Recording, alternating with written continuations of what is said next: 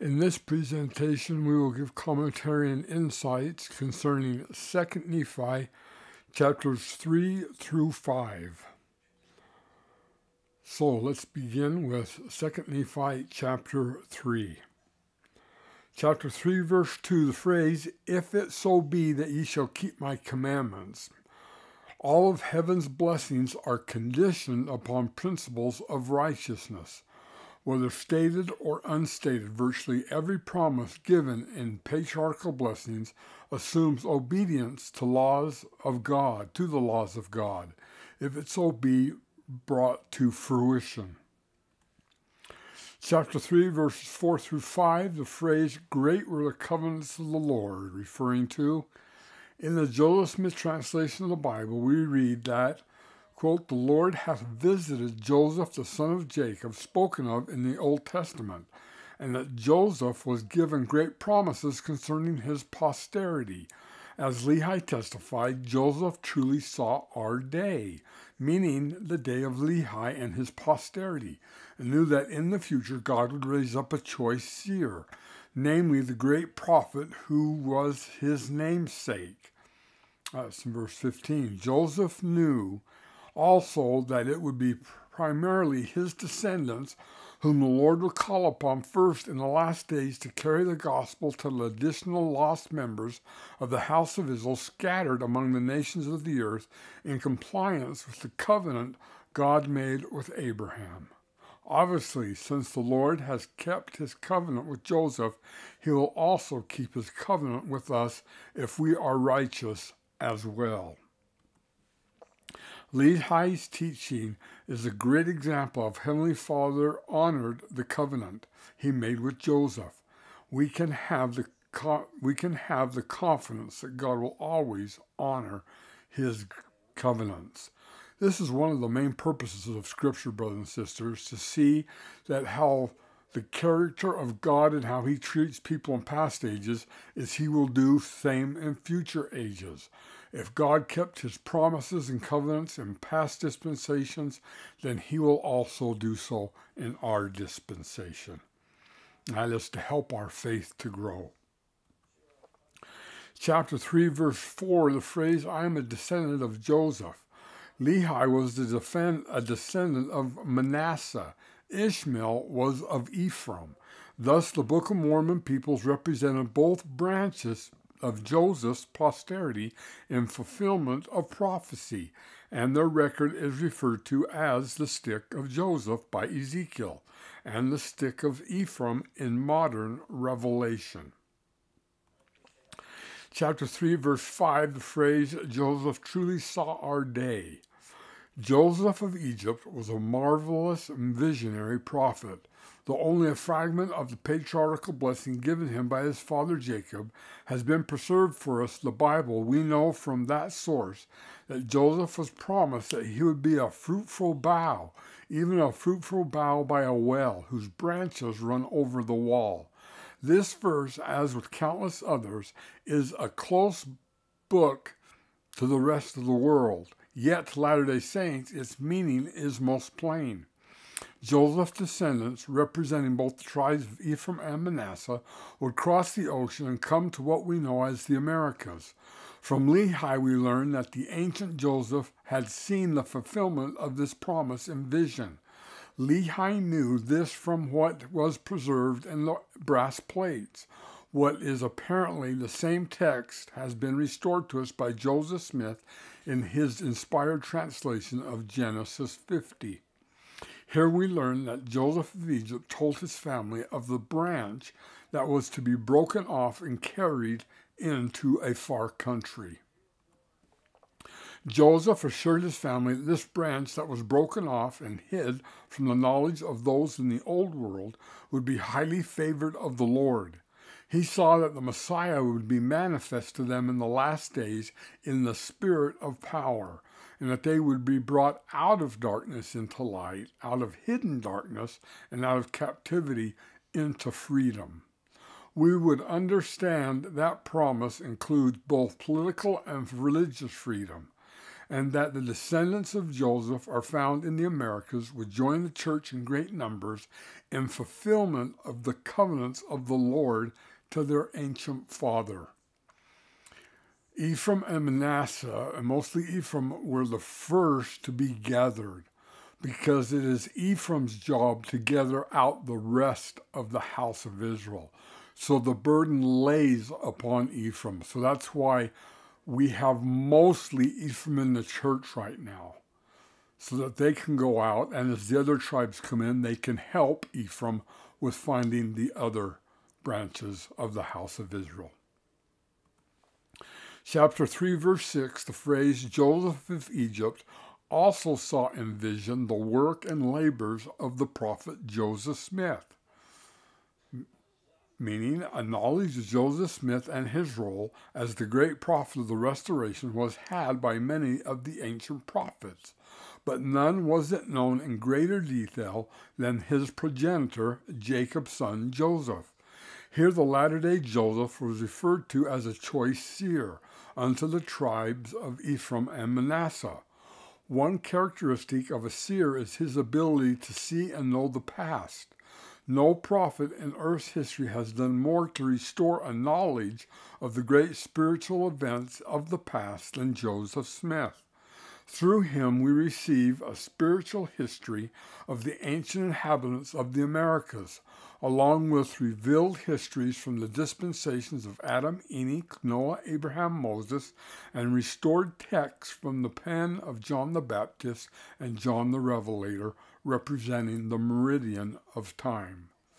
Indeed, to our knowledge, no prophet has penned more scripture than Joseph Smith. Joseph Smith is the great seer of the latter days. The prophet Joseph Smith is the choice seer described in 2 Nephi 3:6 as a descendant of Joseph, the son of Israel. Chapter 3, verse 7, Brigham Young bore witness of the choice seer Joseph Smith, who was known not only in the days of Joseph in Egypt, but even before the creation of the world. Quoting President Young, quote, "It was decreed in the councils of eternity long before the foundations of the earth were laid that he, Joseph Smith, should be the man in the last dispensation of this world to bring forth the word of God to the people and receive the fullness of the keys and power of the priesthood of the Son of God. The Lord had his eye upon him, and upon his father, and upon his father's father, upon his progenitors, clear back to Abraham, and from Abraham to the flood, and from the flood to Enoch, and from Enoch to Adam. He has watched that family and that blood as it has circulated from its foundation to the birth of that man. He, the prophet Joseph Smith, was foreordained in eternity to preside over this last dispensation."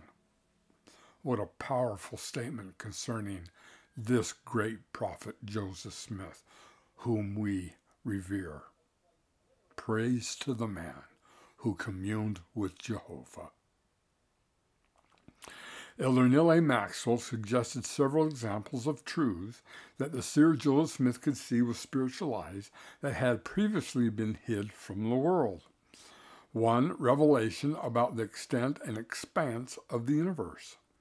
2. Revelation about God's central purpose. 3. Revelation about us as God's children. 4. Revelation about man's destiny. 5. Revelation about God's personal involvement with his children. 6. Revelation about the expanse of the Savior's atonement.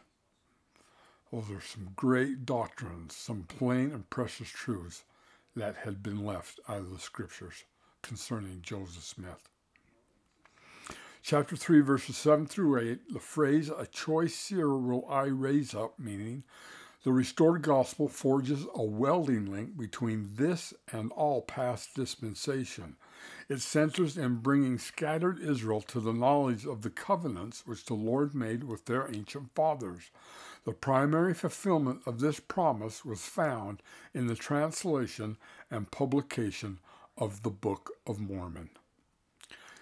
Chapter 3, verses 9 through 11, he shall be great like unto Moses.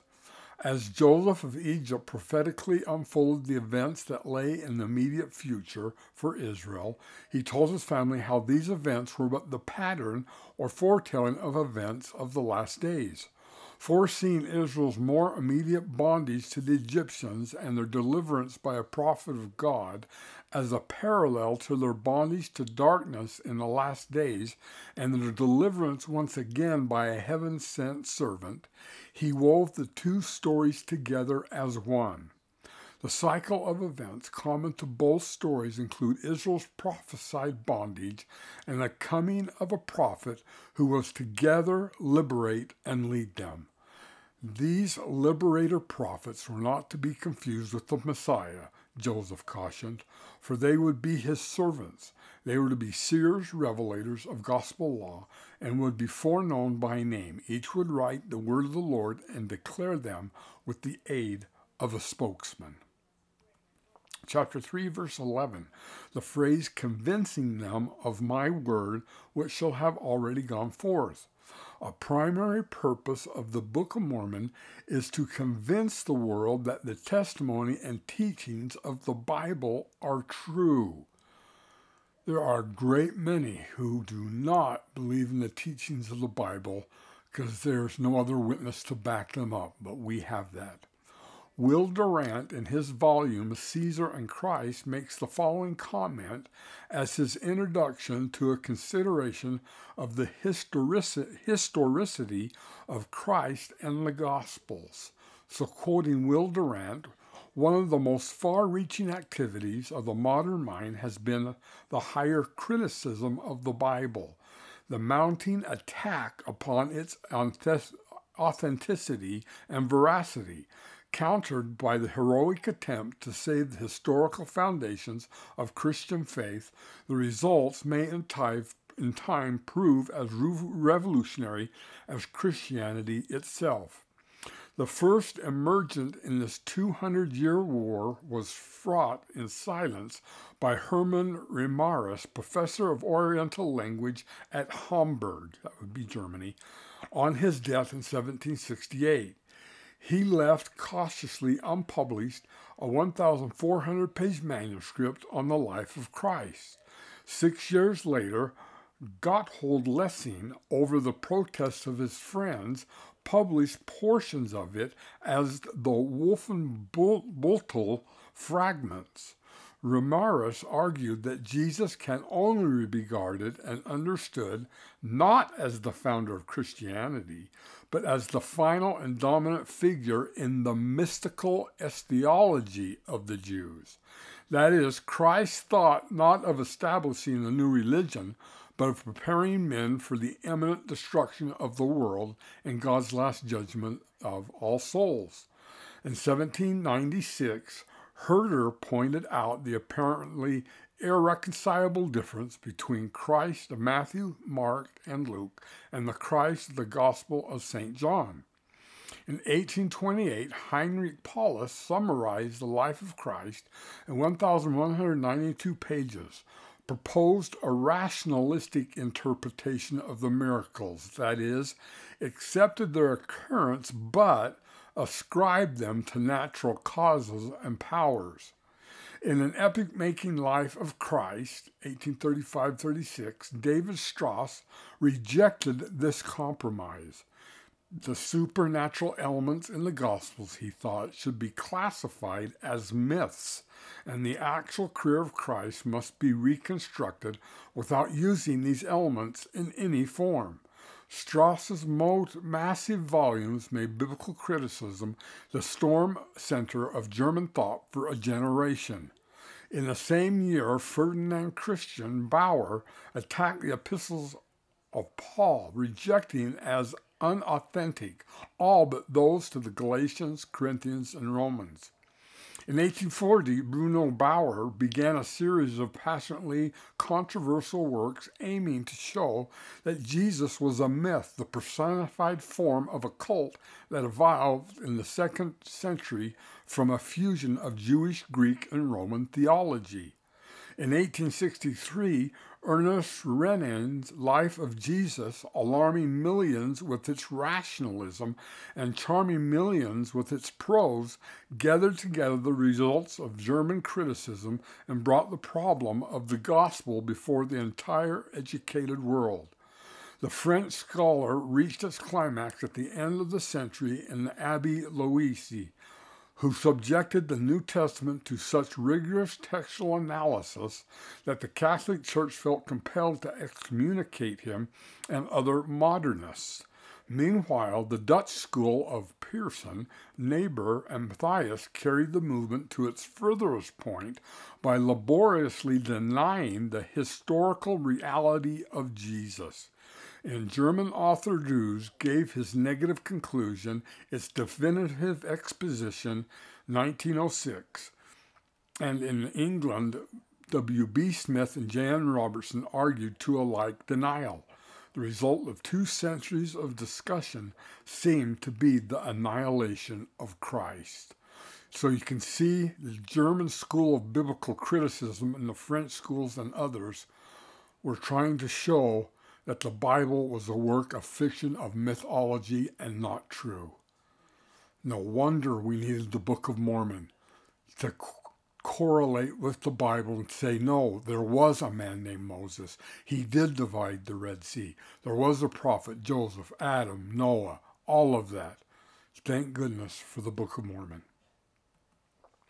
The story of biblical scholarship for the past 2 or more centuries surely evidences the wisdom of God in bringing forth the Book of Mormon in defense of the testimony of Christ and the message of the Bible.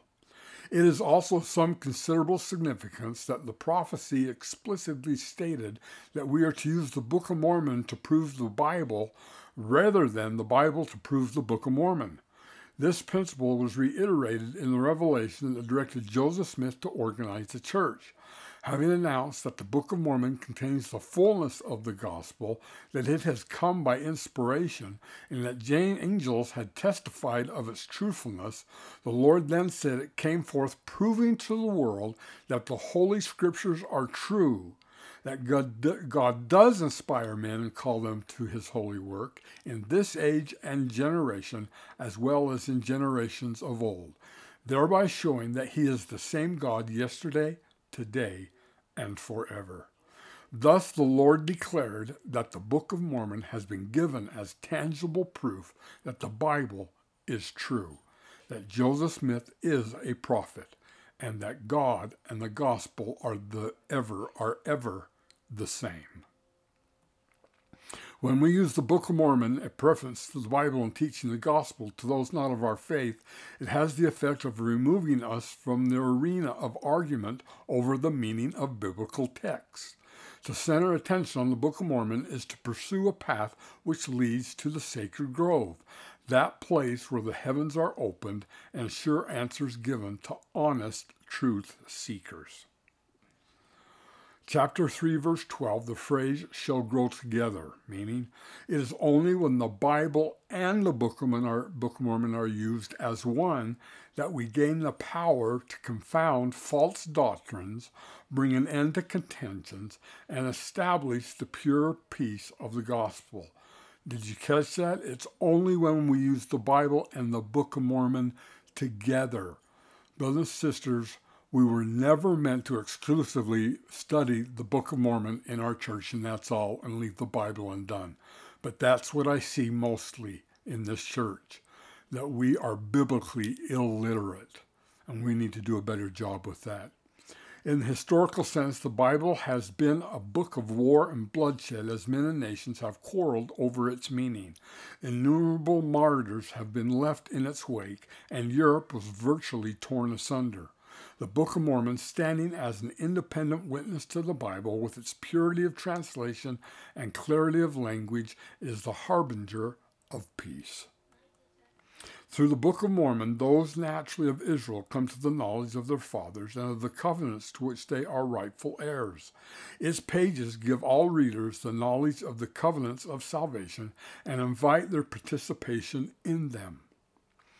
Chapter 3, verse 13, the phrase, out of weakness he shall be made strong. This is referring to, as David defeated Goliath, so the weak things of the earth are destined to put at naught the wisdom of the mighty. I will destroy the wisdom of the wise, the Lord declared, and will bring to nothingness the understanding of the prudent. As to those whom he calls to labor in his vineyard, we are told that not many wise men after the flesh, not many mighty, not many noble are called. But God hath chosen the foolish things of the world to confound the wise. And God hath chosen the weak things of the world to confound the things which are mighty. And base things of the world and things which are despised hath God chosen, and things which are not, to bring to naught things that are, that no flesh should glory in his presence.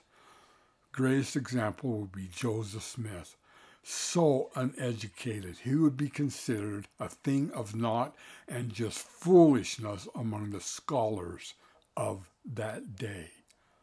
But look what he did for Joseph Smith, and how much Joseph Smith gave to us in doctrine of godliness and the Godhood and his gospel. And by the end, Joseph was teaching the learned men the true meaning of the Bible by the time God got done with him. In the revelation known as the voice of warning, the Lord promised that the weak things of the world shall come forth and break down the mighty and strong ones, that man should not consider his fellow man, neither trust in the arm of flesh. This so that faith might increase, the everlasting covenant be established, and the gospel might be proclaimed by the weak and the simple unto the ends of the world, and before kings and rulers. To Joseph Smith the Lord said, I raise you up, and I might show forth my wisdom through the weak things of the earth. And boy, has he done that. Chapter 3, verse 14. The phrase, they that seek to destroy him shall be confounded, referring to, in Moroni's initial instruction to Joseph Smith, the youthful prophet was told that when it became known that he had the records from which the Book of Mormon would come, the workers of iniquity would seek his overthrow. Quote, they will circulate falsehoods to destroy your reputation, also seek to take your life, end of quote. Moroni said, but remember this, if you are faithful and shall hereafter continue to keep the commandments of the Lord, ye shall be preserved to bring these things forth. Years later, Joseph would write that envy and wrath of man have been my common lot all the days of my life. That is so true.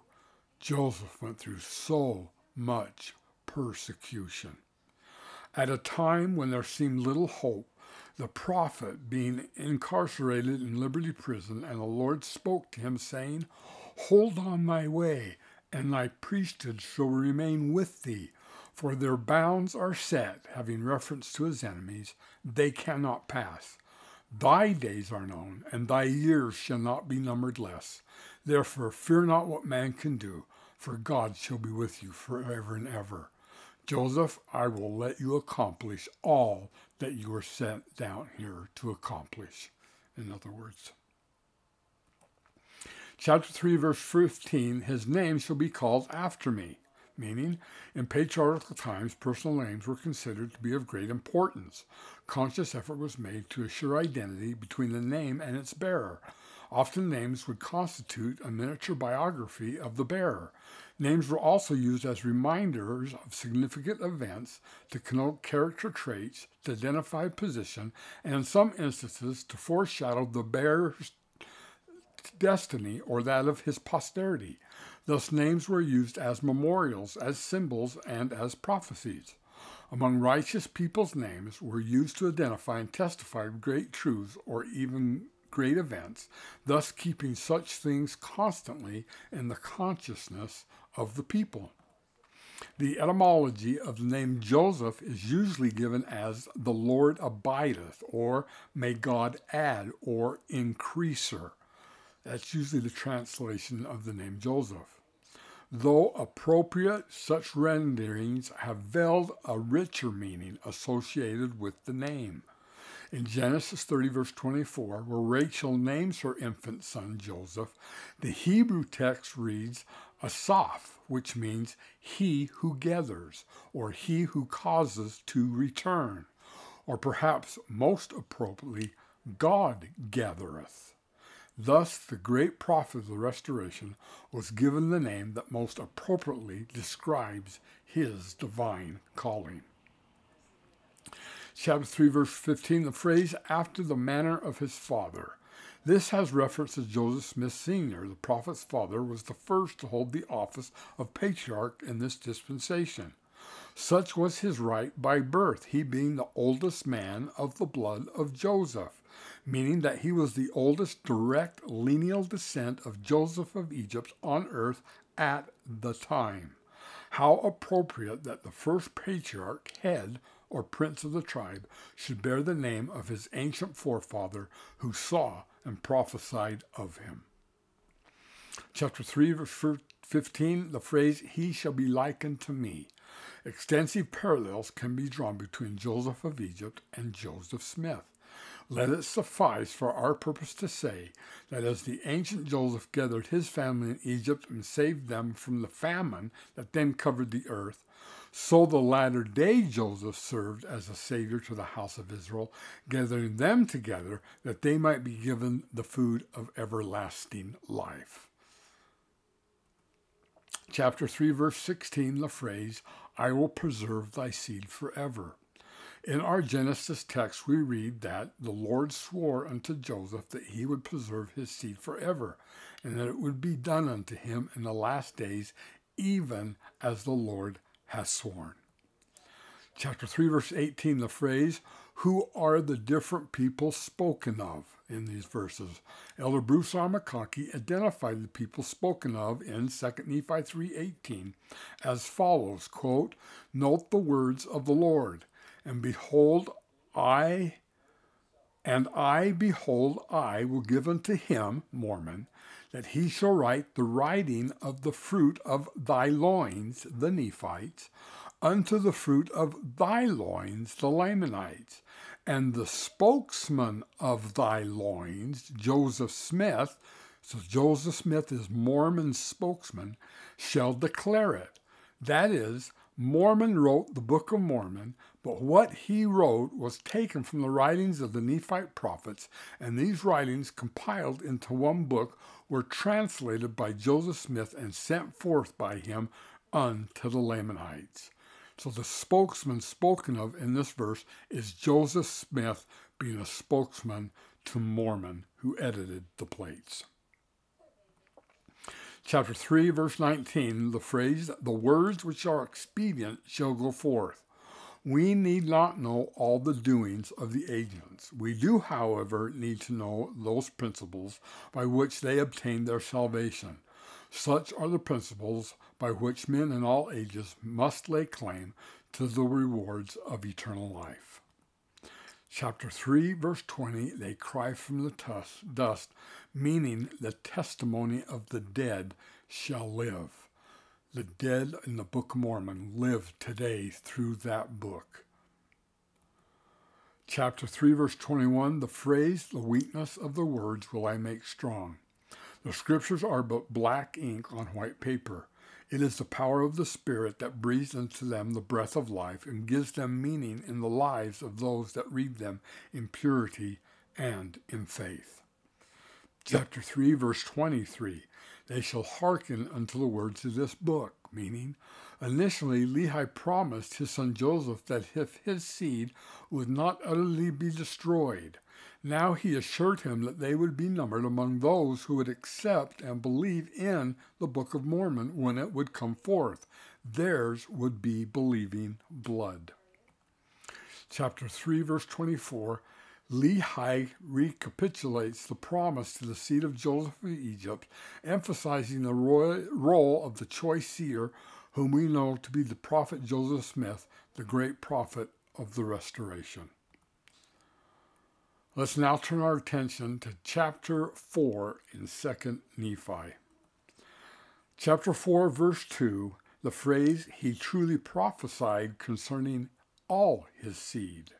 This is referring to the stature of Joseph of Egypt as a prophet remains little known even to Latter-day Saints. From the text restored by Joseph Smith to the book of Genesis, we learn that Joseph enjoyed the personal presence of the Lord Jehovah, who covenanted with him relative to his posterity by the way of an immutable oath. In this prophecy, quoted in part by Lehi to his son Joseph in the preceding chapter, we learn that he knew of the destiny of Lehi and his family and the destiny of Joseph Smith. The detail of the knowledge had by the ancient Joseph is remarkable. As an illustration, Joseph Smith, in blessing Oliver Cowdery, said that Oliver would be blessed according to the blessings of the prophecy of Joseph in ancient days, which he said should come upon the seer of the last days, and the scribe that would sit with him, and that should be ordained with him by the hands of the angel in the bush unto the lesser priesthood. And after he should receive the holy priesthood under the hands of those who had been held in reserve for a long season, even those who received it under the hands of the Messiah, while he should dwell in the flesh upon the earth, and should receive the blessings with him, even the seer of the God of Abraham, Isaac, and Jacob, saith he, even Joseph of old. See, isn't that interesting? Even Joseph of Egypt knew of Oliver Cowdery and his role as a scribe and getting the Aaronic and Melchizedek priesthood. Thus we see that Joseph of Egypt knew not only of Joseph Smith and his role as the great prophet of the restoration, but also of Oliver Cowdery's role as Joseph's scribe in bringing forth the Book of Mormon, and that Oliver Cowdery would be Joseph's companion when the Aaronic and Melchizedek priesthoods were restored. It may well be that ancient Joseph knew more of our day than we do. Further, we are aware that Joseph of Egypt was the author of a scriptural record which will someday be restored to those of the house of faith. There is a book of Joseph out there that someday we will get. We anticipate that the prophecies of Joseph contained therein will have much to say about the roles of Ephraim and Manasseh in the gathering of Israel in the last days. Chapter 4, verses 3 through 12, Lehi blessed his family. To the end of his life, Lehi taught his children the gospel. In our day, the Lord's servants continue to emphasize parents' responsibility to teach their children. The first presidency in the Quorum of the 12 declared, "We warn that individuals who fail to fulfill family responsibilities will one day stand accountable before God." Boy, may we heed that warning. Like Lehi, most Latter-day Saints parents take their responsibilities very seriously. As our M. Russell Ballard of the Quorum of the 12 Apostles explained, how our focus on the importance of family should impact our parenting. Quote, "Our family-centered perspective should make Latter-day Saints strive to be the best parents in the world. It should give us enormous respect for our children, who are truly our spiritual siblings, and it should cause us to devote whatever time is necessary to strengthen our families. Indeed, nothing is more critical connected to happiness, both our own and that of our children, than how well we love and support one another within the family." End of quote. You can see why Satan is doing so much to destroy the family.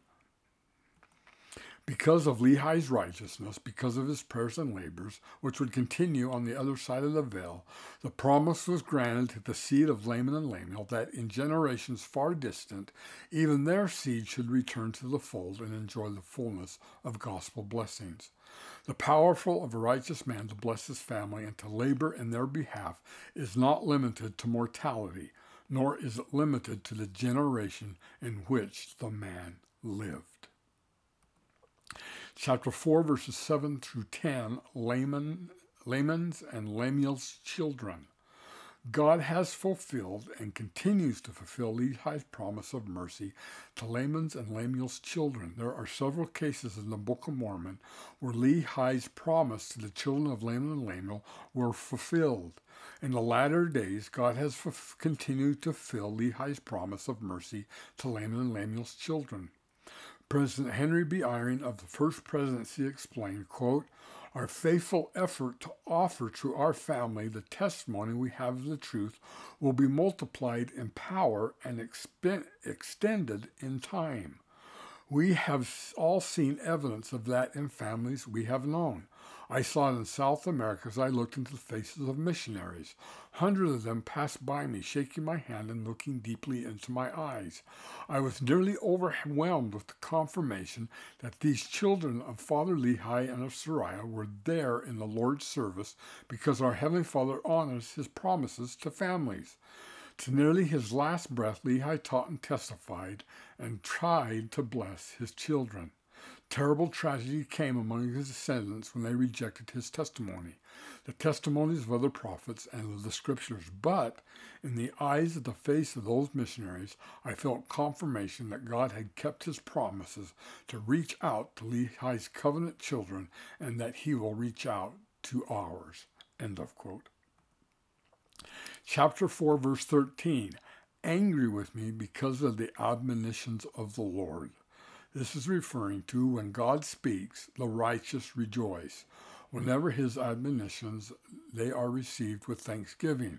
Surely God speaks for no other purpose than to edify and bless his children. By contrast, his words are a constant source of annoyance and offense to the rebellious. Offended with the message, they spew their anger upon the messenger, thus shielding themselves from the reality that their offense is with God. That is who they really are offended at and hate, is God, when it comes down to it. Chapter 4, verse 15, the phrase, I write these things of my soul and many scriptures. Nephi, who is writing scripture, cannot do so without quoting scripture. Revelation, past and present, are perfect companions. Surely Joseph Smith, in recording the mind and will of the Lord to those of our day, laced his expressions with the language of ancient prophets. This has the effect of binding those of the household of faith of all ages and generations into one great family. Verse 15, the phrase, my heart pondereth them, meaning truth is often felt before it is understood. Though the mind and the tongue may lack the ability to articulate a principle, it may still be fully understood by the heart. President Harold B. Lee frequently described the growth of testimony as the process by which a person's heart tells him things his mind is yet to understand. The union of heart and mind is necessary to an understanding of the word of the Lord. Eternal truths cannot be comprehended by the intellect alone, nor, on the other hand, is gospel understanding to be mindless. By definition, revelation is that which comes to the heart and mind by the power of the Holy Ghost. Read D&C 8, verses 2 through 3, where he says, I will tell you in your mind and in your heart. So when our mind and hearts agree together, then that is revelation from God. If my mind and heart do not agree, then that's not from God, and do not follow it. Chapter 4, verse 16, the phrase, my soul delighteth in the scriptures. Sister Cheryl C. Lant, primary general president, discussed how 2 Nephi 4:15 reveals three ways we can effectively read the scriptures. First, delight in the scriptures. Second, pondering the scriptures. And third, writing the scriptures into our lives. This scripture teaches us how to read the Book of Mormon. It mentions three important ideas. This is quoting Sister Lant. First, my soul delighteth. I love this phrase. I have thought about hungering and thirsting after knowledge as I read the scriptures, but delighting in them is something else. I find that what I take away from the scriptures is determined by what I bring. Each time I read them, I am, in a sense, bringing a new person with new eyes to the experience. Where I am in my life, the experiences I am having, and my attitude all affect how much I will gain. I love the scriptures. I treasure the truths I find as I read them. Joy fills my heart as I receive encouragement, direction, comfort, strength, and answers to my needs. Life looks brighter and the way opens before me. I am reassured of my Heavenly Father's love and concern for me every time I read. Surely this is a delight to me.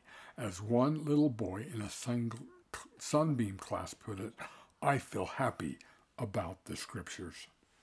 Second, my heart pondereth them. How I love to carry the scriptures with me in my heart. The spirit of what I have read rests there to bring me peace and comfort. The knowledge I have gained gives me gratitude and direction. I have the confidence born out of obedience. Third, I, of course, do not write scripture as did Nephi, but when I read the scriptures and I live the principles I learn those scriptures become written in my life. They govern my actions and are written there for my children to see and follow. I can build a legacy, a tradition of righteous living based on the principles I learn in the scriptures. End of her quote. Chapter 4, verse 16, my heart pondereth continually upon the things which I have seen and heard. This is referring to, it is one thing to have a revelation and quite another to understand it. The Pharaoh of Egypt dreamed a dream but could not interpret it. Belshazzar saw the hand of the Lord write a message upon a wall but could not translate it. The world is full of people who have the Bible but understand little, if any, of its heaven-sent message. Nephi saw a marvelous vision in his youth and spent a lifetime growing in his understanding of it. Chapter 4, verses 15 through 35 are usually referred to as the Psalm of Nephi. A psalm is an inspired poem or hymn. Even those who do not have an understanding of ancient Hebrew poetry can recognize and relate with the heartfelt pleading of Nephi's psalm in 2 Nephi 4.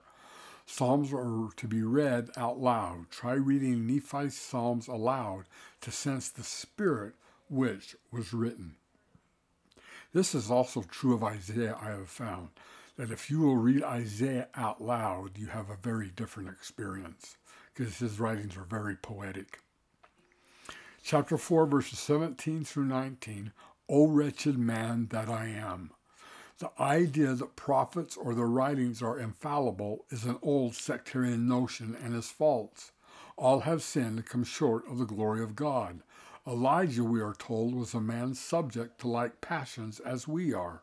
When an attempt was made to worship Paul and Barnabas as gods, they forbade the people, saying, we also are men of like passions with you. Never has there been a prophet who has been excused from the frailties and temptations of the flesh. We see in Nephi a keen sensitivity to his weakness and a spirit that could not look upon sin, save it were with an abhorrence. Throughout the Book of Mormon, we know Nephi's righteousness, his faithfulness in tribulation, his dedication to God, but still he exclaimed, O wretched man that I am. I am encompassed about because of the temptations and the sins which do easily beset me. The prophet Joseph Smith, quote, taught that, quote, the nearer man approaches perfection, the clearer are his views and the greater his enjoyments till he has overcome the evils of his life and lost every desire for sin. End of quote.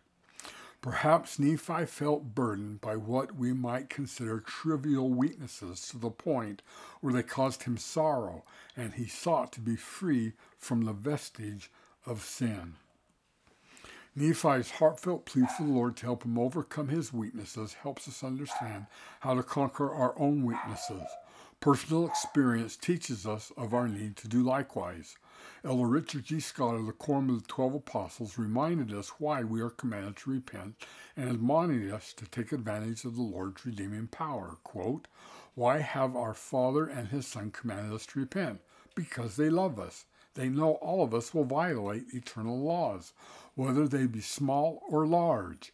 Justice requires that every broken law be satisfied to retain the promise of joy in this life and the privilege of returning to the Father in heaven. If not satisfied in the day of judgment, justice will cause that we be cast out of the presence of God to be under the control of Satan. It is our Master and his redeeming act that makes it possible for us to avoid this condemnation. It is done through faith in Jesus Christ, obedience to his commandments, and in in righteousness to the end. Are you taking full advantage of the redeeming power of repentance in your life so that you can have greater peace and joy? Feeling a turmoil and despondency often signals a need for repentance. Also, the lack of the Spirit direction you seek in your life could result from broken laws. If needed, full repentance will put your life together. It will solve all of the complex spiritual pains that come from transgression. But in this life, it cannot remedy some of the physical consequences that can occur from serious sin.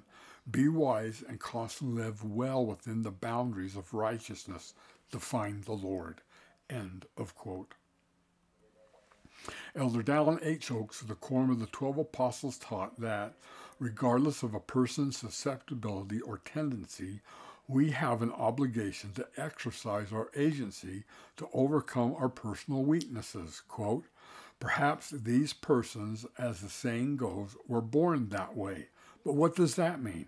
Does it mean that persons with susceptibilities or strong tendencies have no choice, no free agency in these matters? Our doctrine teaches otherwise. Regardless of a person's susceptibility or tendency, his will is unfettered. His free agency is unqualified. It is his freedom that is impaired. We are all responsible for the exercise of our free agency. Most of us are born with thorns in the flesh, some more visible, some more serious than others. We all seem to have susceptibilities to one disorder or another, but whatever our susceptibilities, we have the will and power to control our thoughts and our actions. This must be so. God has said that he holds us accountable for what we do, what we think, so our thoughts and actions must be controllable by our agency. Once we have reached the age or a condition of accountability, the claim "I was born that way" does not excuse actions or thoughts that fail to conform to commandments of God. We need to learn how to live so that a weakness that is mortal will not prevent us from achieving the goal that is eternal.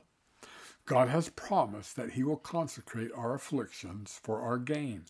The efforts we expend in overcoming any inherent weakness build a spiritual strength that will serve us throughout eternity.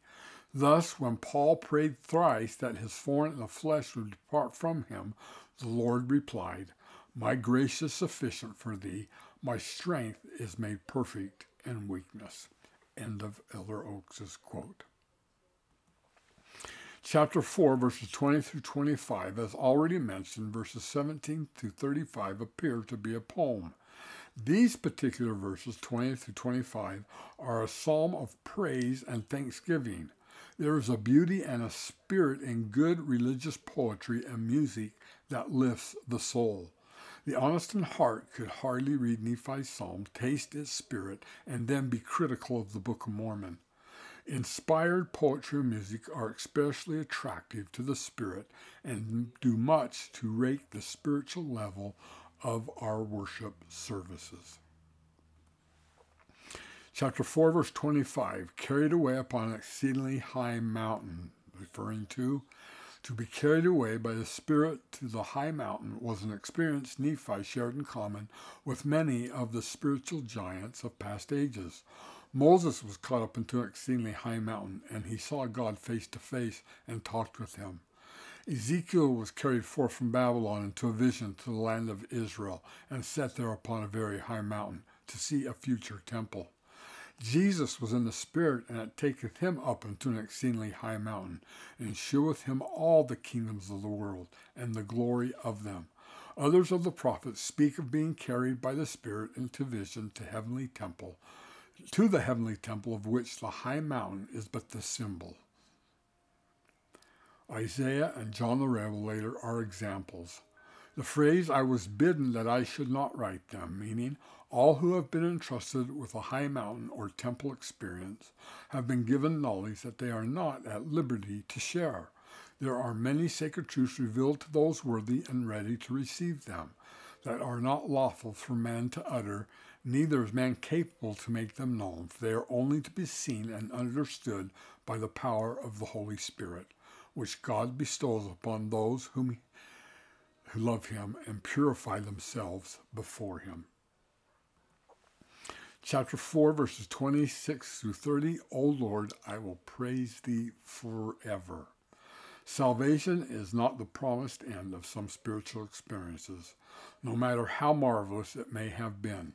None in our dispensation, and few who have ever walked the earth, have been the recipient of more spiritual experiences, more heavenly manifestations than the prophet Joseph Smith.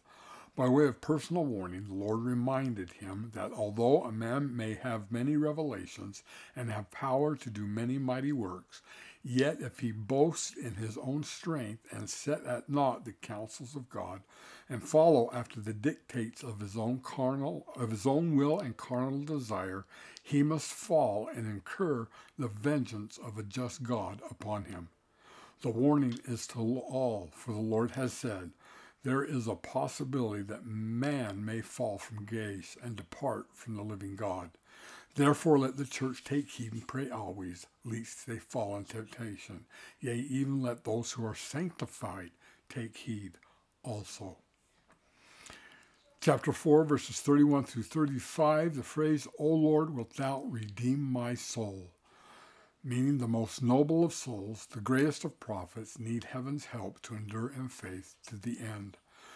Joseph Fielding Smith, even in his 95th year, and notwithstanding his position as the president of the church, frequently said, I pray that I may be true and faithful to the end.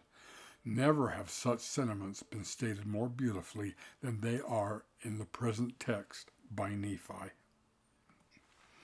Chapter 4, verse 31, redeem my soul. A soul that has been redeemed is one that has been freed from the dominion and power of the adversary. The redeemed are those made clean by the suffering of the Lamb and by their obedience to the laws and ordinances of the gospel. These are they who have overcome the world by faith and are worthy to enter into the presence of the Lord. The phrase, deliver me out of the hands of mine enemies, meaning salvation is nothing more nor less than to triumph over all our enemies and put them under our feet. And when we have power to put all enemies under our feet in this world, and a knowledge to triumph over all evil spirits in the world to come, then we are saved. In the case of Jesus, who was to reign until he had put all enemies under his feet, and the last enemy was death. Chapter 4, verse 32, my heart is broken, my spirit is contrite. A broken heart and contrite spirit is synonymous with godly sorrow for sin and a complete submission to the will of God. It is most perfectly captured in the expression of the Savior in the grand council of heaven, Father, thy will be done, and thy glory be thine forever. That was a quote from the Savior. Again, we find its perfect expression in Mary's response to Gabriel's announcement that she is to bear the will of God. She said, quote, be it unto me according to thy word. The phrase strict in the plain road, meaning gospel covenants are to be lived with exactness and honor. It is not for man to dictate the terms of salvation. Too many have been too willing to rewrite the terms of eternal covenants into which they have entered. It has been observed that to almost live the commandments is to almost receive the promised blessings. Wouldn't that be the saddest thing? Well, I almost live the commandments, and then the Savior having to say, well, I almost will bless you. That would be heartbreaking. Chapter 4, verse 33, the robe of thy righteousness, phrase, meaning the stain of sin in Scripture is seen as being unremovable, thus the need to be clothed in robes of righteousness to cover our sins that we have repented of. Hence, Nephi's plea that he be encircled about in the robes of righteousness. Other scriptures support this idea. 2 Nephi 9, 13 through 14 says, oh, how great the plan of our God! For on the other hand, the paradise of God must deliver up the spirits of the righteous, and the grave deliver up the body of the righteous, and the spirit in the body is restored to itself again. And all men become incorruptible and immortal, And they are living souls, having a perfect knowledge like unto us in the flesh, save it be that our knowledge shall be perfect. Wherefore we shall have a perfect knowledge of all our guilt, and our uncleanliness, and our nakedness. And the righteous shall have a perfect knowledge of their enjoyment and their righteousness, being clothed with purity, yea, even with the robe of righteousness. Doctrine and Covenants, section 109, 72 through 76 says, Remember all the church, O Lord, with all their families and all their immediate connections, with all the sick and afflicted ones, with all the poor meek of the earth, that the kingdom which thou hast set without hands may become a great mountain and fill the whole earth, that thy church may come forth out of the wilderness of darkness and shine forth fair as the moon, clear as the sun, and terrible as an army with banners, and be ordained as a bride for that day when thou shalt unveil the heavens and cause the mountains to flow down at thy presence, and the valleys to be exalted, the rough places made smooth, that thy glory may fill the earth, that when the trump shall sound for the dead, we shall be caught up into the cloud to meet thee, that we may ever be with thee, that our garments may be pure, that we may be clothed upon with robes of righteousness, with palms in our hands and crowns of glory upon our heads, and reap eternal joy for all our suffering. Palms, that means palm branches in our hands. You can see, brothers and sisters, we need the robe of righteousness to cover our sins. That can only come through obedience, repentance, and complete submission to the will of God. Chapter 4, verse 35, if I ask not amiss, that phrase means we assume a responsibility in prayer for the desire of our hearts. Both could prove a great cursing if we are not wise. Draw near unto me, and I will draw near unto you, the Lord said. Seek me diligently, and you shall find me. Ask, and ye shall knock. Ask, and ye shall receive. Knock, and it shall be opened unto you. Whatsoever you ask the Father in my name, it shall be given unto you. That is expedient for you. And if you ask for anything that is not expedient for you, it shall turn to your condemnation. So learn through the Spirit what is expedient that we should ask for.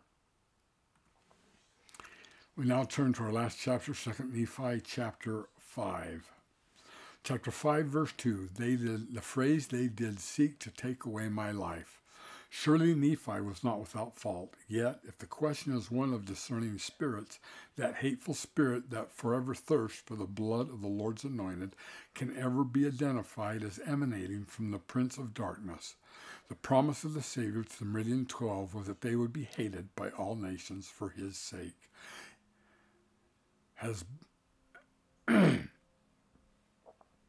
been the common lot of the faithful saints in all ages. One cannot do the Lord's work without offending the devil. And you certainly cannot do the work of the world and the devil without offending the Lord. Chapter 5, verse 3, we have had much trial because of him. Such expressions are common to those given up to wickedness. Typically, everyone and everything except themselves are supposedly responsible for their difficulties. In fact, though the announcement of the heavens is that all accountable souls are agents unto themselves, and experience shows that most of our problems are of our own making. Chapter 5, verse 5, the phrase, the Lord did warn me, referring to, in countless instances, such warnings have been given to protect the faithful. Relative to his enemies, Joseph Smith was promised that bounds were set beyond which they could not pass, and that his days were known to the Lord, and that they would not be numbered less by the evil designs of the wicked. In principle, the same applies to all who are true and faithful to the covenants they have made with the Lord. Chapter 5, verse 6, the phrase, who believeth in the revelations of God, referring to, as with Nephi and his brothers, so with Joseph Smith and those who oppose him, they refuse to accept the warnings and revelations of God. Today, virtually every anti-LDS argument reduces itself to a rejection of modern and continuing revelation.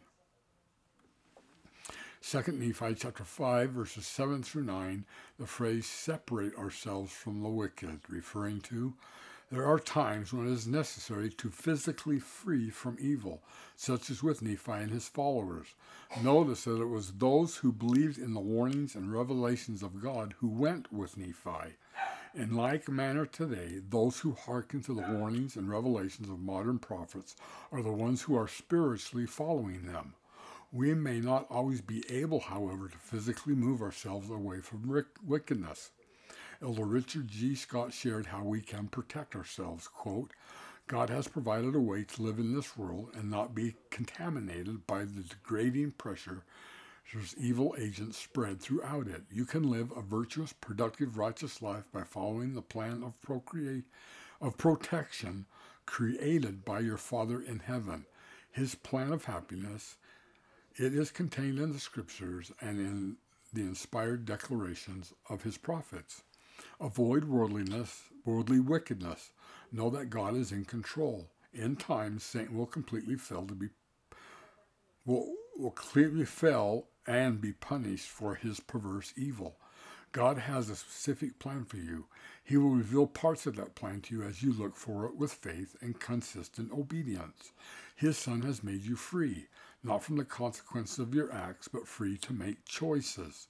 God's eternal purpose is for you to be successful in this mortal life.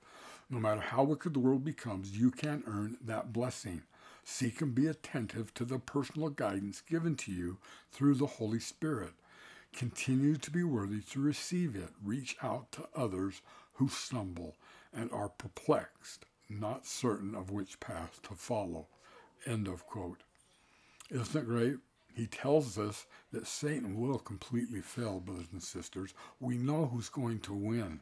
So why would you ever want to wear the jersey of Satan's team when you know the outcome is he will fail? That is just mind-boggling that you would even want to go his direction when his destruction is assured and those that follow him. Chapter 5, verse 10. At this time of new beginnings, it was both natural and appropriate that the people of Nephi renew their covenant with God. Our forefathers did the same when it was necessary for them to flee into the wilderness. When the vanguard company of Mormon pioneers entered the Salt Lake Valley, one of their first actions was to rebaptize each other in the Great Salt Lake. The appearance of Christ in the Nephite nation in the millennium of time and his ushering in of a new gospel dispensation was accompanied by a similar renewal of covenants. Chapter 5, verses 11 and 13, we did prosper exceedingly. In 2 Nephi 5, 11 and 13, Nephi told his people success in raising their flocks, herds, and crops. Often we associate prosperity with tangible blessings, such as wealth or material things of the world. President Heber J. Grant taught about what true prosperity is. Quote, when I say prosperity, I am not thinking of it in terms of dollars and cents alone. What I count as real prosperity is the growth in the knowledge of God and in the testimony and in the power to live the gospel and to inspire our families to do the same. That is prosperity of the truest kind. End of quote. Speaking about how paying tithing brings true prosperity, President James E. Faust of the First Presidency quoted an experience shared by Sister Yako Sikai, quoting, my family and I were spending a day at the Japanese Alps National Park. I was pregnant with our fourth child and was feeling rather tired, so I laid down under the trees. I began to think about our financial problems. My heart became overwhelmed and I burst into tears. Lord, we are full tithe payers. We have sacrificed so much. When will the windows of heaven open unto us and our burdens be lightened? I prayed with all my heart. Then I turned to watch my husband and children playing and laughing together. Suddenly, the Spirit testified to me that my blessings were abundant and that my family was the greatest blessing Heavenly Father could give me. End of quote. Chapter 5, verse 14. Nephi, a giant of faith, did not expect the Lord to protect his people, save they first made all appropriate precautions to protect themselves. This included, as we read, the making of many swords. Thus Nephi did in all his power to protect themselves so that the Lord would make up the difference. In a telestial world, you will have telestial problems, which will cause telestial wars. Therefore, even Nephi, a mighty prophet, had to make swords to prepare, because they lived in a telestial world. Chapter 5, verse 16, the phrase, "And I, Nephi, did build a temple." The Lord's people have always been a temple-building people. Indeed, the temple is the focal point of true religion, the sacred ground ordained as the meeting place between God and man, the house of revelation and the place of eternal covenants. It is commonly held by the Jews that there can be but one temple, the temple in Jerusalem. Scriptural writ testifies otherwise. From the days of the brother of Jared, the Lord's people have known that in the last days 2 great temples would reach their spires to the heavens, one in Jerusalem and the other in the New Jerusalem of America. A covenant-centered religion required a covenant sanctuary. The fact that the Nephites constructed a temple suggests that all remnants of Israel, whether they had been scattered, if they possessed the priesthood, would have done likewise. Sacred works required sacred places, edifices, which my people, the Lord said, are always commanded to build unto my holy name. Chapter 5, verses 18 through 20. Obedience brings blessings, disobedience cursings. Because of their jealousy and wickedness, Laman and Lemuel and all of like spirit cut themselves off from the heavens. Nephi and the faithful fled, taking with them the scriptures and a divine compass through which the Lord had directed and instructed the family. The followers of Laman rejected Christ as their king and his chosen servant as his earthly counterpart. Their allegiance is with the prince of darkness. Their nation will become one of darkness. Chapter 5, verse 21, he caused the cursing to come upon them. Because of their iniquity, the Lamanite people were cursed with the skin of blackness. Our text tells us that they were so cursed in order that they would not be enticing to the Nephites. The Old Testament contains ample evidence that when the children of Israel marry outside the covenant, they are dissuaded from the worship of the true and living God and quickly embrace the idolatry and whoredoms of the Canaanites.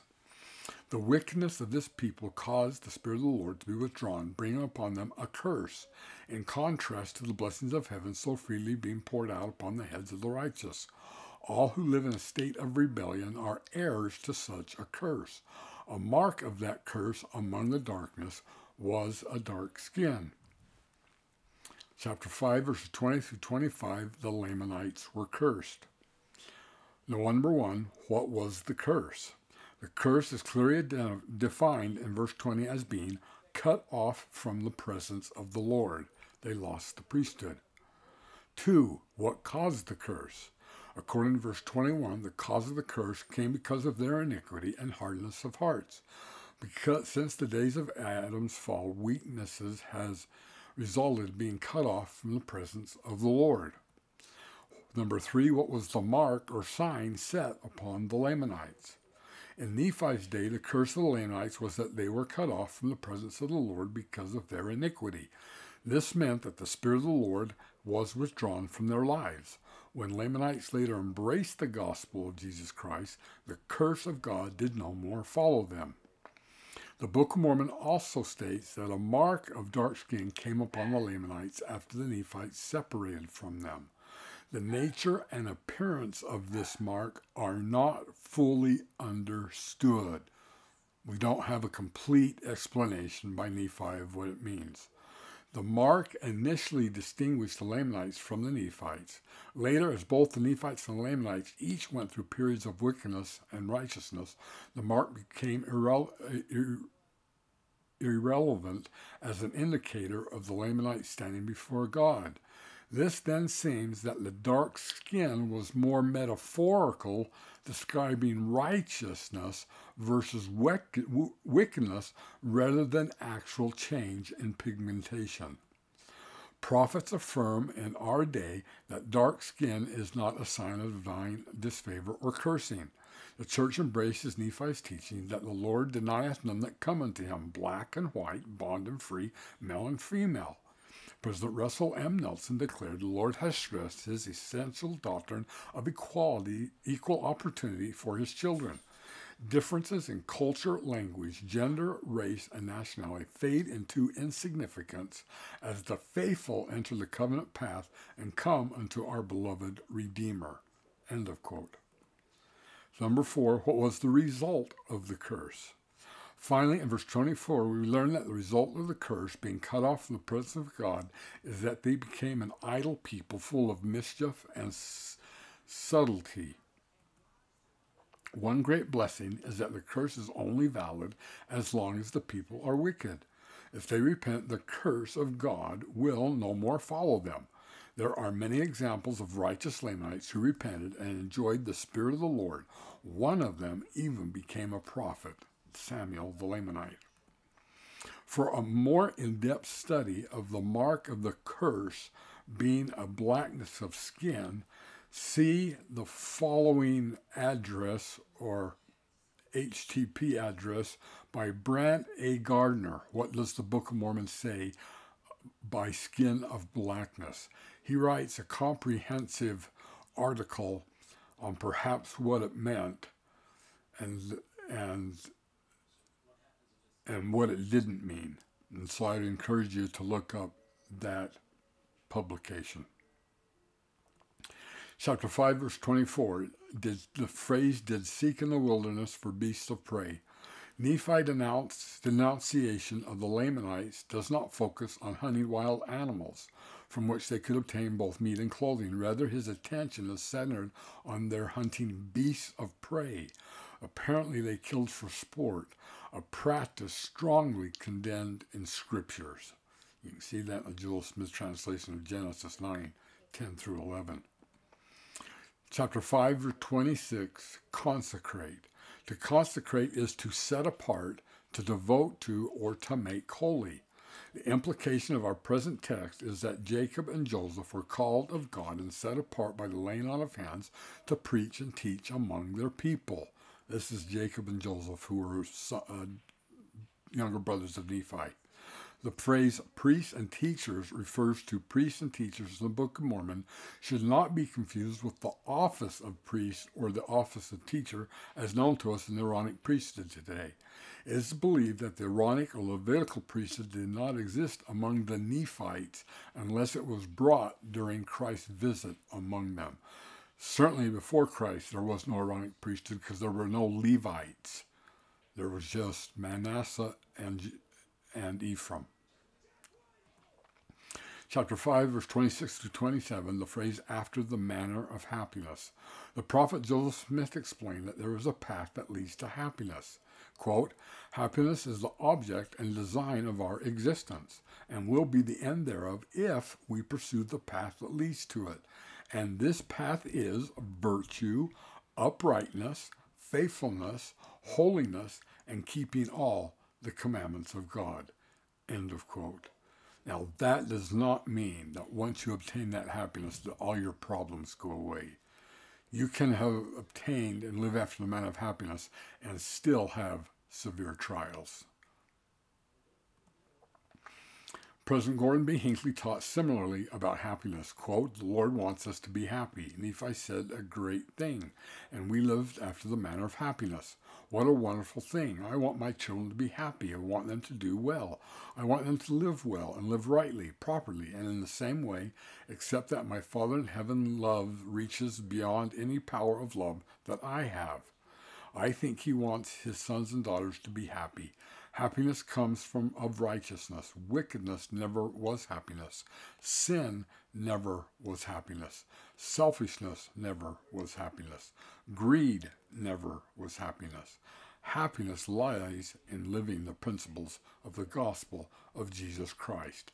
End of President Hinckley's quote. Chapter 5, verses 28 through 34, the phrase, make other plates. It's at this point in Nephite history the commandment came to begin a second set of records, the small plates. Approximately 10 years after Lehi and his family left Jerusalem, around 590 BC, Nephi was commanded to begin a record of his proceedings, the record we have come to know as the large plates. On this set of plates, he was to record such matters as the nature of the family's travels, the genealogy of his father, many of the prophecies of Lehi, the wars and struggles of his people, and the details of the reign of their kings.